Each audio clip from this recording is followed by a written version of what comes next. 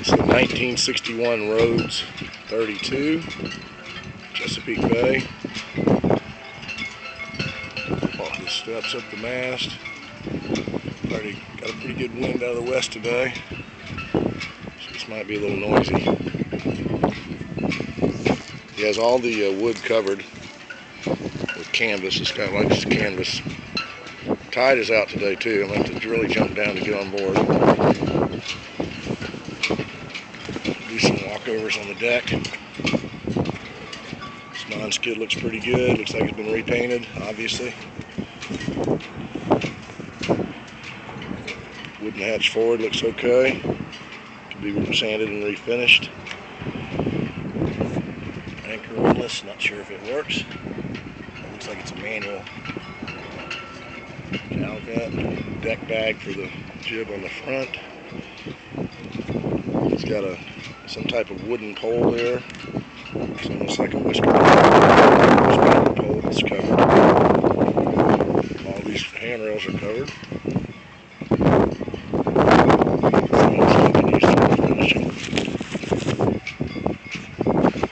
Couple steps up the mast.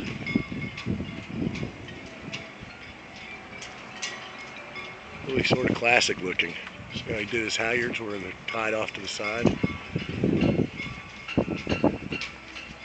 Walk back again towards the cockpit. The companionway hatch forward under cover looks really nice. Got a good finish on it. Boat's dirty.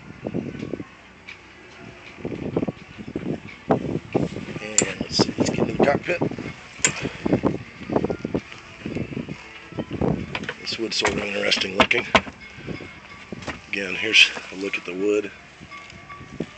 All could use a little refinishing, but it's not in bad shape for its age. Winches, bardos, tiller needs refinishing. Looks like he had a tiller autopilot at one time, if they still have that.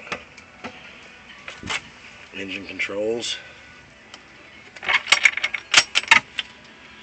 There's a cockpit lazarette locker. Battery looks fairly new.